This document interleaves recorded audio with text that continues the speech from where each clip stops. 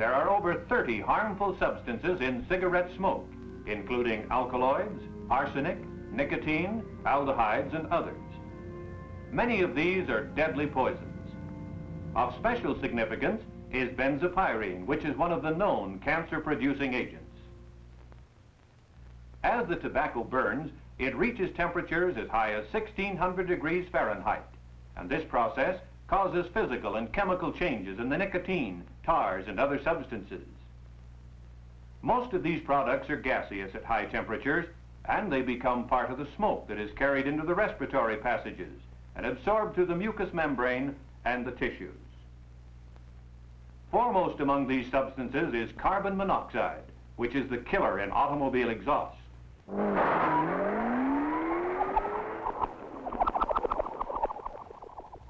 In order to illustrate the harmful effects of even small amounts of carbon monoxide upon the body, let's take a look at the breathing cycle. When you breathe clean air, oxygen enters the lungs, where it finds its way to the red corpuscles of the bloodstream.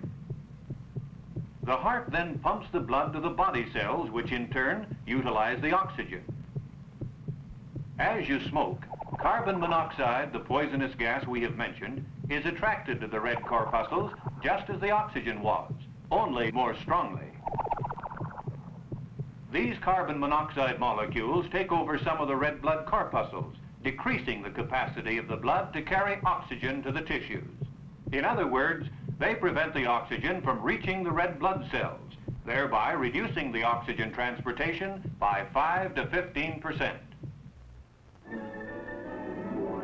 This is one of the reasons why the smoker cannot run as fast or as far as he could if he didn't smoke.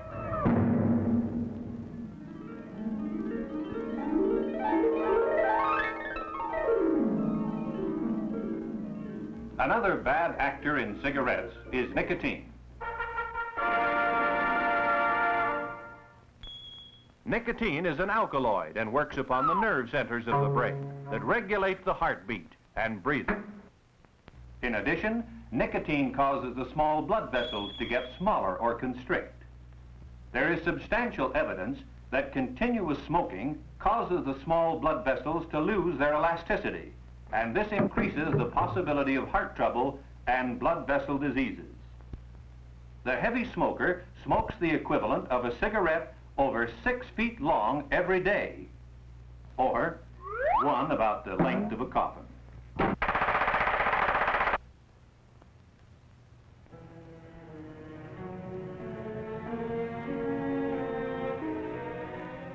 But among the real threats in smoking are the killers known as the carcinogens, the cancer-producing agents found in the tars condensed out of the tobacco smoke and deposited into the bronchial tubes leading to the lungs.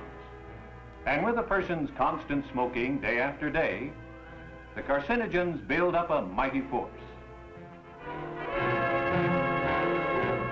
From the bronchial tubes, the carcinogens move into the air tubes of the lungs, where they begin to antagonize systematically the cells of the air tubes.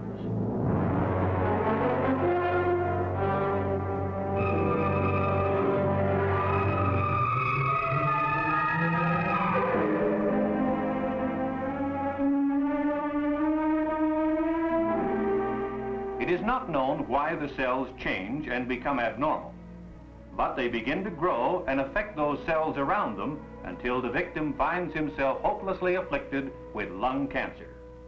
A non-smoker has about 1 chance in 270 of developing this disease, while a man who continues to smoke 2 packs a day has only about 1 chance in 10.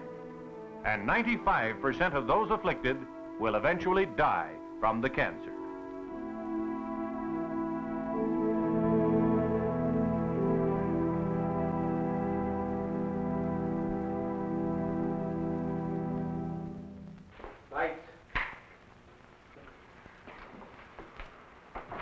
And so the evil cycle goes on and on.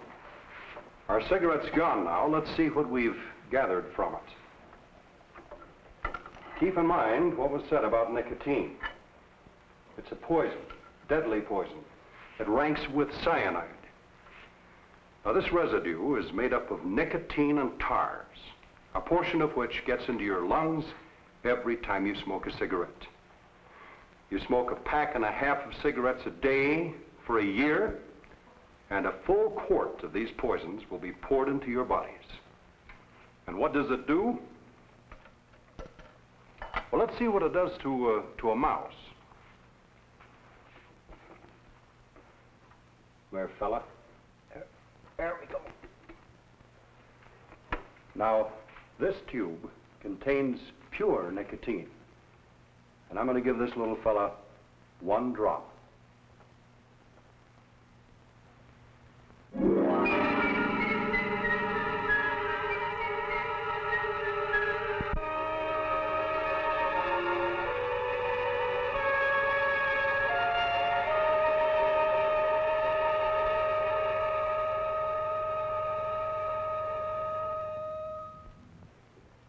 Fortunately, man is many times larger than a mouse, for that amount of nicotine would kill him just like it kills the mouse.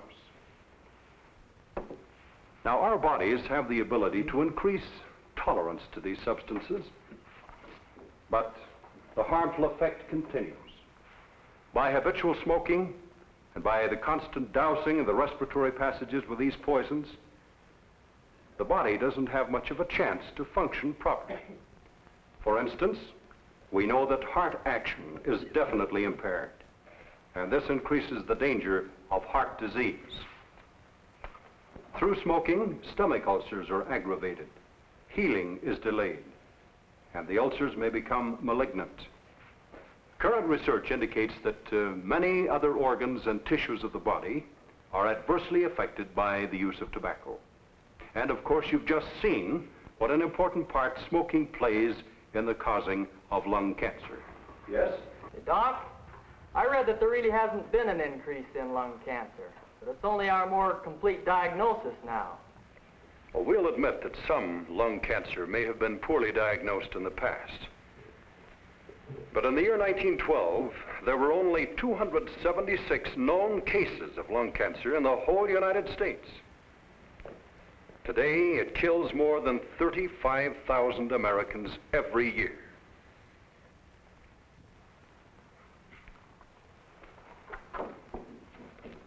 Now, these statistics show the interesting parallel between the increase in tobacco consumption and the increase in lung cancer. Notice the similarity in the two. It's interesting to note that lung cancer used to be a man's disease. But now, with women smoking heavily, their death rate from this affliction is rapidly approaching that of men. What about filters? They're supposed to prevent most of the tar and nicotine from reaching you, aren't they? Well, filters might help, except for 2 things. The added cigarette length means that the smoker usually smokes the cigarette nearly down to the filter. And thus he gets all of the nicotine and the tar that he would normally throw away with a longer cigarette butt. And secondly, no one has yet produced a filter that removes all of the poison from the smoke and yet keeps the taste that the smoker demands. Yes? Doc, what about all them old codgers that's been smoking all their life and don't show any signs of cancer or anything else? As far as cancer is concerned, not everyone's going to get it. There appears to be susceptibility to it, and there's the time factor involved. Cancer usually strikes in the 50s. Of course, the problem is you don't know whether you're one of those people who will get cancer until you've got it, or it's got you, and then it may be too late. As for those old codgers you mentioned, they may have been less sensitive to tobacco poisons. Trouble is, no one knows whether he's sensitive or not. Smoking is sort of like playing Russian roulette. Or to quote Dr. Oxner, tobacco is a loaded pistol, and time pulls the trigger. Now, men, the American Cancer Society recently made a study based upon the smoking habits of 188,000 American men, and concluded that smokers of 2 or more packs of cigarettes per day have a death rate 123% higher than non-smokers. In other words, by the time the median age of 69 is reached, for every 10 non-smokers who have died, 22 heavy smokers will have died, and 17 light smokers will have died. Now this means the average heavy smoker, 2 packs a day, will die around the age of 58 years, while the average non-smoker will last until he's 69. Now the value of this report lies in its scope, its thoroughness, and the unquestionable scientific accuracy upon which it is based.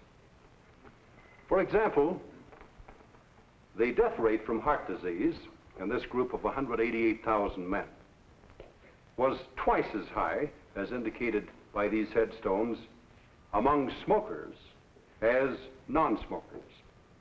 And get this, the rate of deaths from lung cancer was 20 times higher than among non-smokers. Now, men, these findings are being sent to your doctor and to every private and public health service in this country. Not only our own government, but other governments are concerned about the rising incidence in lung cancer. And they are publishing warnings to cigarette smokers about the risks they are taking when they smoke. For example, the governments of Britain and Australia recently engaged in a poster campaign against the use of tobacco. And in Holland, Sweden, and Austria, the governments and the local school authorities are actively advising their young people not to take up smoking. Now, friends, governments, agencies, and doctors can advise and point up the way. But after all, what you do with your own life is up to you. Now, you have the facts. So start to think for yourselves. Get smart.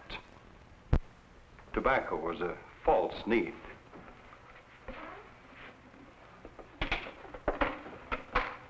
Sure, it may be hard to quit, but you can if you really want to. Now, most of you can have a second chance if you'll stop smoking today. And I promise you, if you do, your food will taste better. Your breath will be sweeter. Your eyes will be clearer. And your whole body will function better. In short, you will live longer and you'll enjoy life more. Well, that's it, fellas. Thanks a lot.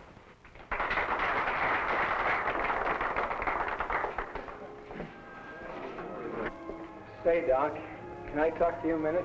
Why, sure, Nick. What's on your mind?